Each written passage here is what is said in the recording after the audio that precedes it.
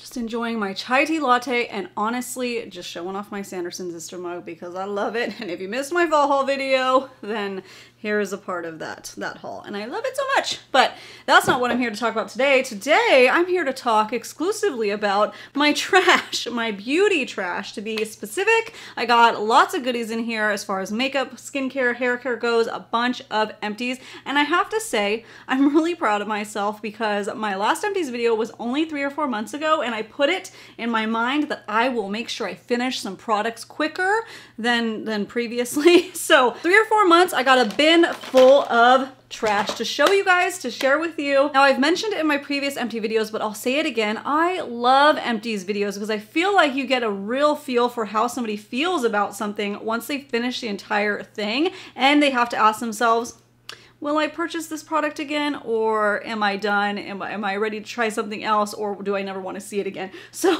that's what we'll be talking about today. By the way, if you are new here, my name is Ashley Ellix, and I would love it so much if you consider subscribing by hitting that little red button down below. And everybody who is subscribed, please take a moment to make sure that your bell is tapped. That way you get notified allegedly when I post more videos, which is 3 times a week, all beauty related and all cruelty free.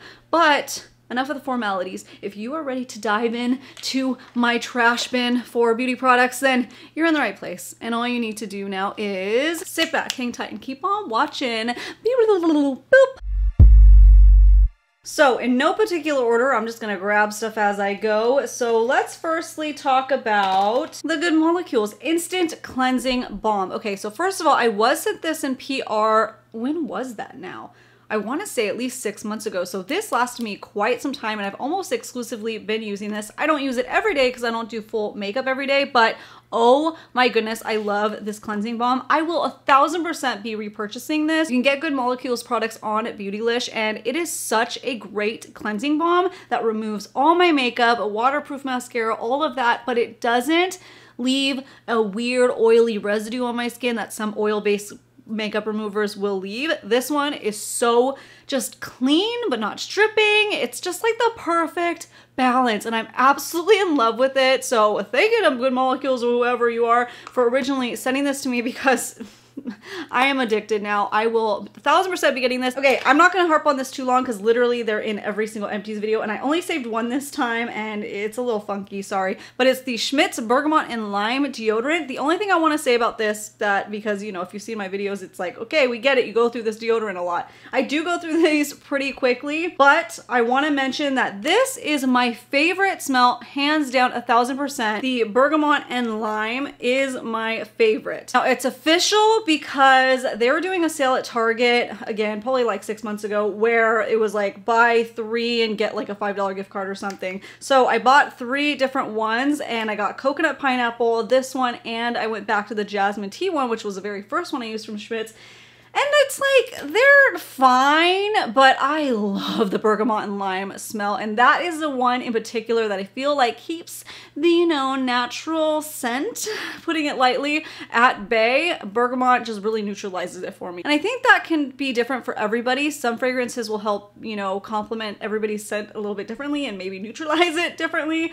For me, bergamot and lime, that's where it's at, okay? So I'm gonna stick to that. Now I have the other ones to finish, but it'll just be that one from now on, except Native just came out with the pumpkin spice one, so I might get that because I have a little bit of a problem, addiction, I should say. Next we have the Viral Purple Color Wash. This is my second one of the travel size. Again, I don't use this one consistently. It is a purple toned color wash to help kind of maintain either purple, if you have purple hair, or platinum or lavender, but if you're gonna use it for platinum, like I do occasionally, you have to use it ever so sparingly, and I actually just mix it in with my purple shampoo. I kind of started not doing it last month because I noticed my color was just kind of grabbing too much to pigments and starting to look really dull. So what I've been doing to actually brighten my hair and keep the tone less golden is I've actually gone back to a Paul Mitchell purple shampoo that I was using that has like a brightening aspect to it.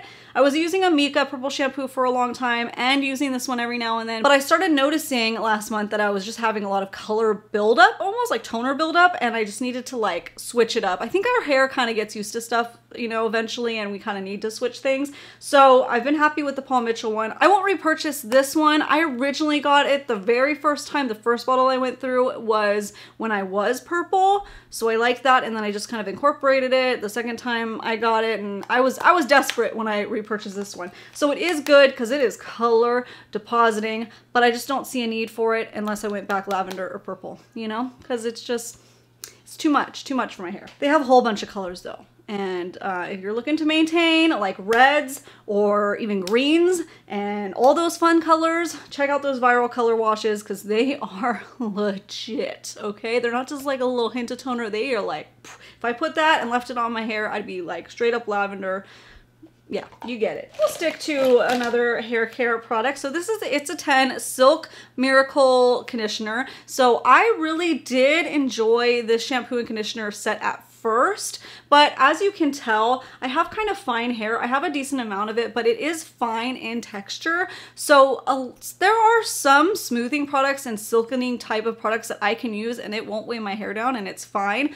But others, it does start to weigh my hair down. This was the problem with this line. It started to not get a buildup, but my hair just started losing its bounciness and it just started getting more flat. It kind of was a bummer because it felt so hydrating and silky, but it was getting like borderline having to wash it too much, and I'm not here for washing my hair more often than I need to. So after like a couple weeks of using that set, it was just getting to be too much for my hair. So I just went ahead and started using it for my daughter's hair. Now my daughter's only 5 and she was 4 when she was using it, but she has still kind of like that, not baby hair, but it's still kind of fine, but she has a lot of it and it's very wavy, curly, depending on the products that I use, but like those like softer kind of curls. So not like a tight ringlet. So oddly enough, this didn't weigh her hair down, but it just wasn't giving like enough hydration, enough detangling, and that's really what I need it for. So we finished the bottle, but I've already switched her to something else. I would still grab this out of her shower every now and then and do it like kind of mask as a treatment. So every once in a while that conditioner was fine and I wanted to love it because it smelled so good,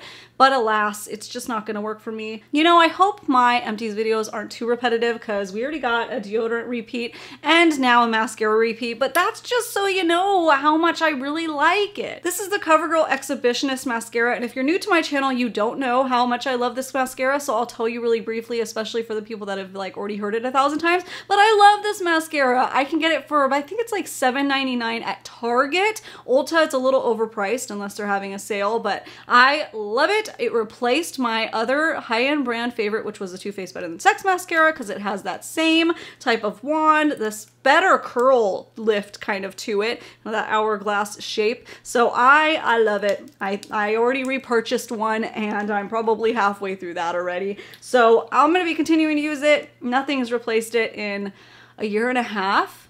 Has it been longer? I don't know, but I like it. Tea break. It's pumpkin chai tea, by the way. I make chai tea with the little tea bags and then I do some pumpkin creamer and I heat it up and mix it up and oh, it's so good. So good. Now the R&Co Vicious Strong Flexible Hold Hairspray. So this is one of those products that the more like I got closer to finishing using it, I was like, I don't know, do I like it as much as I originally thought? I do really like a couple specific things about it. Okay, so it is a strong but flexible hold, which means it's not like gonna be like helmet hair where it doesn't move ever. It's really nice for when you want to curl your hair and you still want some movement to it, but you want it to like keep the curl pattern and help it to stay. And also it's not sticky or too wet to the touch. It's very dry to the touch when you apply it. It doesn't work well for when you want to do like a slick back ponytail or something and like really keep something in place and you want that super sticky hairspray. It's not like that. So I do like a lot of things about it, but it retails for $32, which is a lot for a hairspray in my opinion. I was originally sent this in PR, so I don't know yet, but it's too late because I already finished it yet. So I'll have to think on it. I'm sorry. I'm kind of on the fence with this one. I do really like it, but it's that price point that's holding me back from getting another one. Cause yeah. But it is good, and I see a place for it, a time and a place. But Moroccan oil one is good too, but now it's been like a few months since I've used my Moroccan oil one, so now I don't even know, do I like this one as much as I like this one? Because I really liked this one when I was first using it, and then it was just like towards the end that I was like, okay, do I like it? What's going on? And yeah. Sorry, it's good, but 32 bucks, I don't know. Speaking of Moroccan oil, I have another mini dry shampoo in the light tone shade. I've talked about these ones a lot. I need to stop buying the travel size because I ain't traveling anytime soon. And I do really like this one when I have my roots touched up because this light tone one has a bit of a purple tone. And for some reason, the toner always fades from my root area the most. So this helps kind of add a little bit of that purpley tinge and, you know, the white, and it looks really good. So I like that. But not only that, I just really like the cleaning aspect of this dry shampoo. It is my favorite dry shampoo, and I have used so many. In fact, there's a couple that I'm just trying to force myself to get through, but I'm not enjoying it. This one, it feels like it cleans really well. It is a little bit powdery, but not like too much. It's just a perfect amount that you actually feel clean, but you can still run your hands through your hair. I love it. Again, I've talked about it so many times in my empties videos, but I'm still a fan. If any of my lashes pop off, just ignore it because which is one of those days, okay?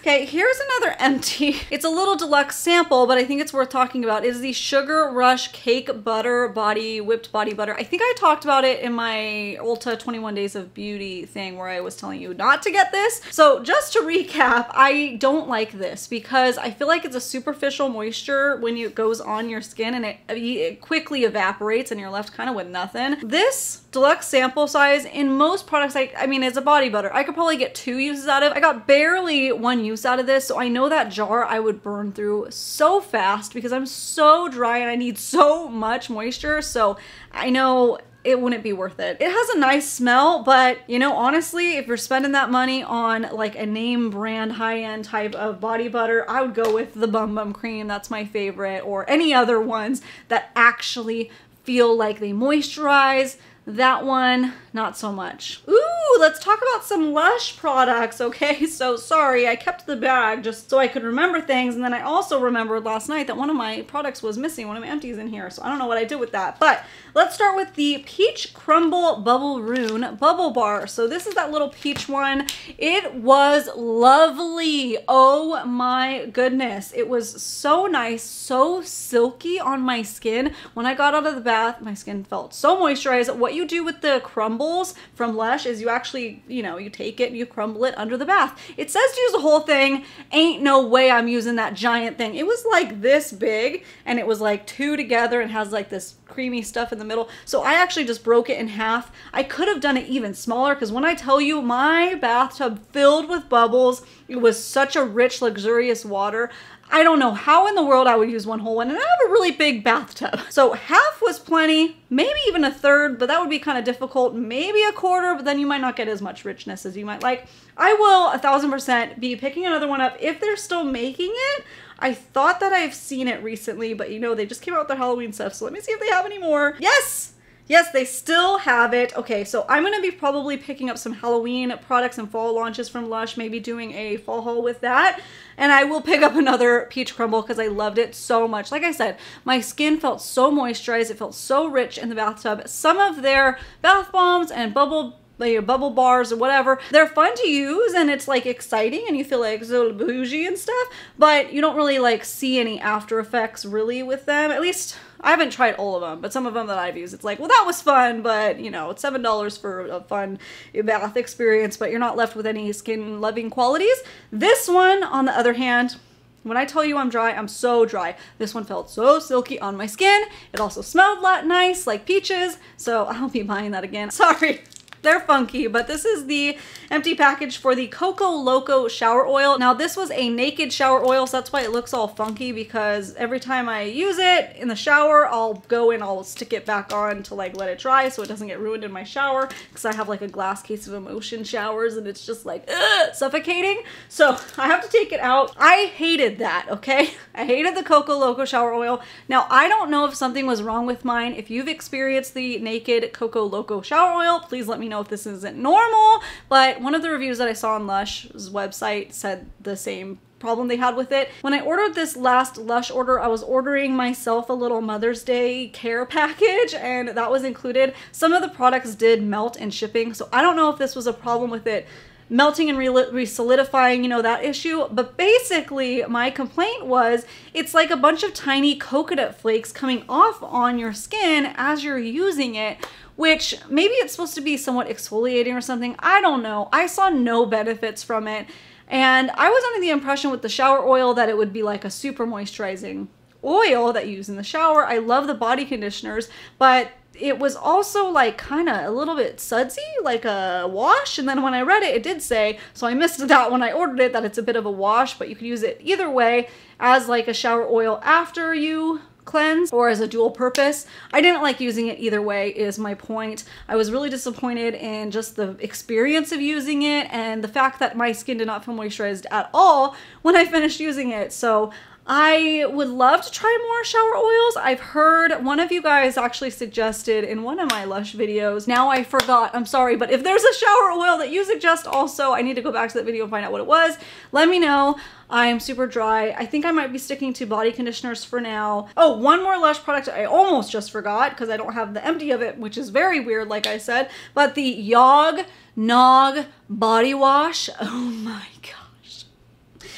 Oh my goodness, if you haven't seen my Lush videos or heard about my obsession with Yog Nog, I freaking hope they bring back Yog Nog this Christmas season because I love it so much. I finished a whole 8-ounce bottle of it. I was kind of wondering when I purchased it, should I get the 33-ounce because I loved the scent so much in the store? I'm glad I just got the 8.5-ounce because I think it's 8.5-ounce.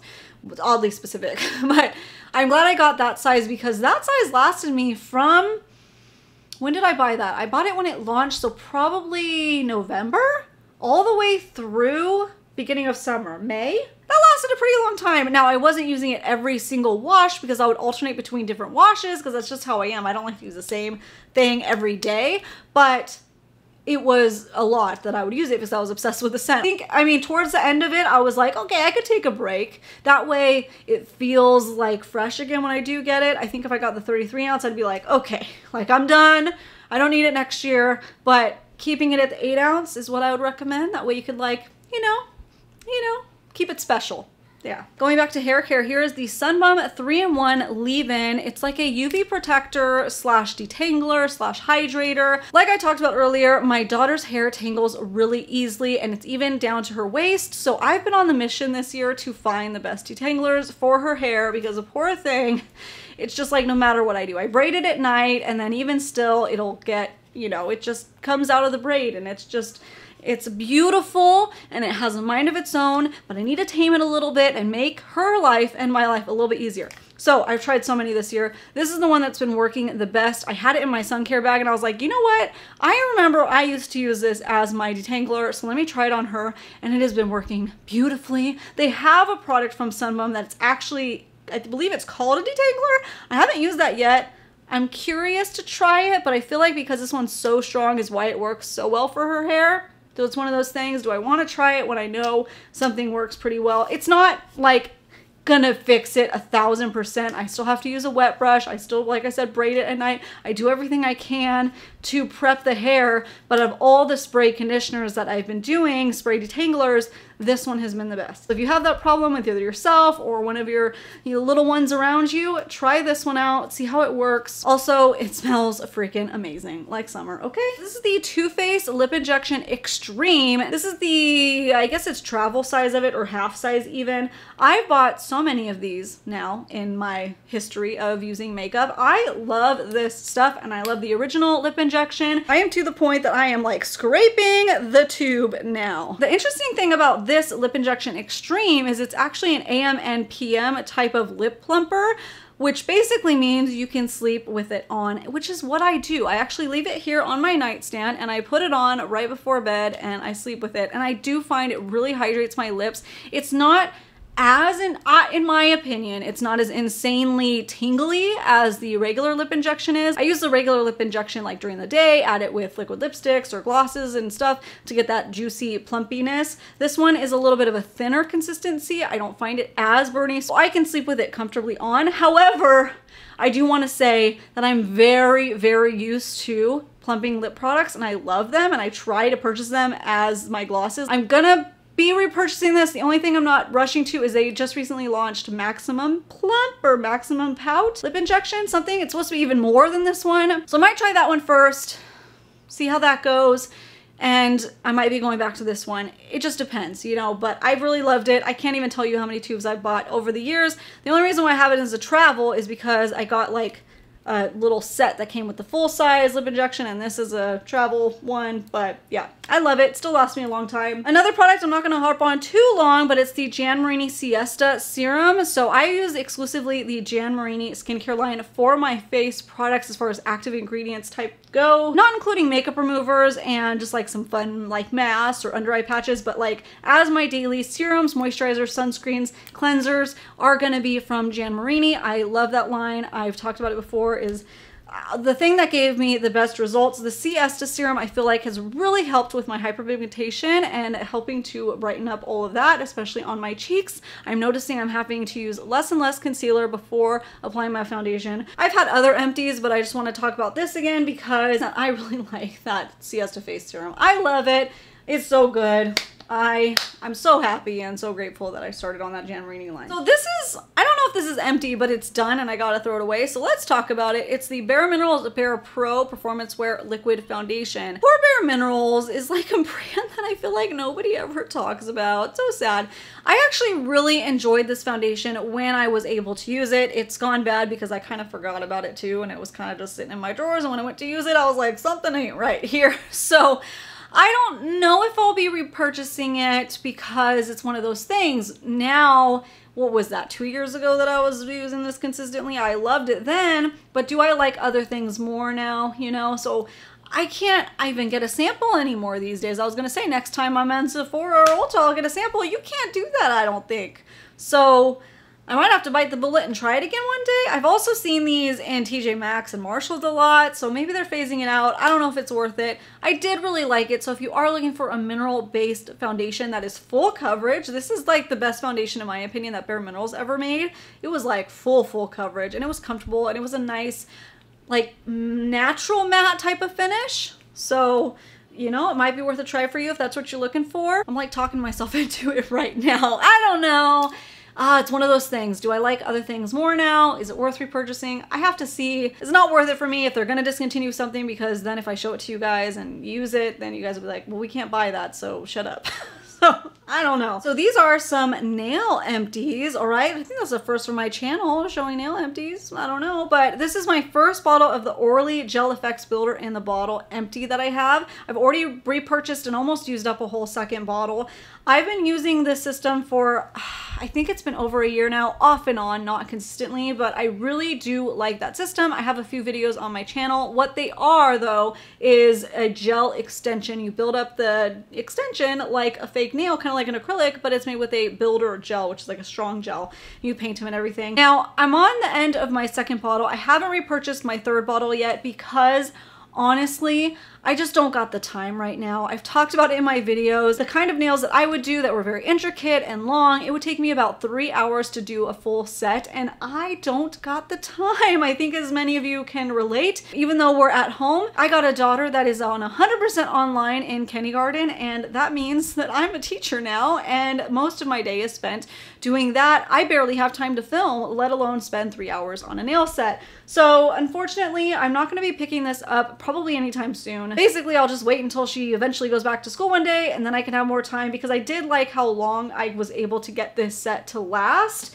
But I've since moved over to doing like the pre-formed, they're not pre-formed, they're just like the clear nails I get on Amazon, but they're full cover, and I do some glue, put it on, and then I paint them however I want. That is so fast. I mean, less than an hour I have a full set. So I like the ease and the quickness of that. The only problem with those is they tend to pop off a little bit more often. The gel effects, I was able to get it to a point where they're adhering so well onto my nails that I would only get like a nail popping off 1 or 2 times in the time I was wearing them. And when that would happen, I would use the Kiss Maximum Speed Nail Glue. What I liked about this is it's a dropper, and towards the end of my set, sometimes they would start to lift, you know, right at the base, and I could just drop a little bit in, press it down, and then I'd be fine. And that's how I got the set to last so long. I mean, also every once in a while when one would fully pop off, I could just put it on and then, you know, stick it on. But I need to see if there's a brush on one of this, and I'm sure there is because I liked that formula. It was super strong. Whatever formula I got for this the new nail system that I'm doing is not good enough, not strong enough. So I will be repurchasing that both of those whenever the time comes, pun intended, whenever I have time again. But definitely a brush on version of this Kiss one. It was really good. Last but certainly not least, we got the IT Cosmetics Bye Bye Pores pressed powder. I have to be careful opening this because I did smash it at one point. It is empty. Woo! Wow, I did it. It has been a long time since I was able to finish like a pressed type of product, or even like a full size. I mean, other than mascara and some lippies, a full size face product is really hard to accomplish. But I think that's because you probably don't get very much of this. I love this powder, okay? The Bye Bye Pores pressed powder is beautiful at smoothing out the pores, kind of smoothing everything out, little fine lines, setting everything in place, but it's not overly matte. It's not too drying. It's just really nice. It's not gonna be dewy, but it's just nice, all right? I've talked about it quite a few times. I use it on the regular, and I've already repurchased another one because I was able to get it on sale again, which I love. Once you pay half price for something, it's hard to want to pay full price for something. But either way, this is a product at this point that I would repurchase at full price because I love it so much. I shouldn't say that. No, keep putting it on sale. But you know what I mean. It's around 30 bucks, so it's not cheap by any means, but I do really like it. And since I've gotten the second one and I still enjoy it, that I'm not going to be like buying backups of it, but when the time comes, if I'm completely out of it and there's no sales in sight, I'll definitely be repurchasing it. And unless something else comes along that I like better. But it's one of those products too that's like, it's hard to see something coming along better. You know what I mean? I tried the e.l.f. one and I didn't like it. So we'll see. So that is it for my beauty trash, all my beauty empties for the last 3 or 4 months. Like I said, I feel like I did a pretty good job. I'm curious to see what I'll burn through in the next 3 or 4 months again. Hopefully I can do that consistently again, put my mind to it. I gotta burn through some lip products, you guys. I gotta do a lip declutter. You are going to be so embarrassed for me when you see how not organized my lip department is, and the fact that I told you guys that I would do a figure out an organization situation and I never did. And that was 6 months ago. So that video to come. Thank you so much for watching my empties video today. I know it's always a little bit weird to watch people go through their trash, but thanks for hanging out. Before you go, if you aren't subscribed yet, please hit that little red subscribe button down below. And to my OG fan bam that's already been hanging around, come get social with me over on all the social media channels like Instagram, Twitter, Snapchat, Pinterest even, Facebook, all those places I am at. You can check me out at Ashley Ellix on all of those. But that's it for today. Thank you again so much for watching, and I hope that every single one of you, hey you, I know times are crazy, but please have a good, freaking awesome, wonderful, beautiful day.